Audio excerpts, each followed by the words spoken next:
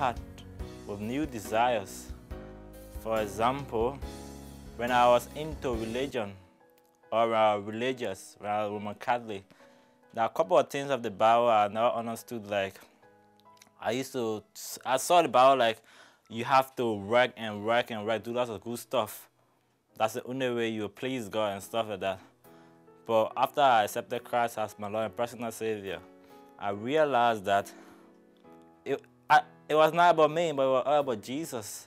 And after I allowed Him to come into my life, before I do anything, any decision, He guides me in anything I do, my education, my finances, everything I do, even friendship with friends and stuff like that. At times when I'm down, when I'm in trouble, when I was not born again, I would start panicking, worried, stressed out.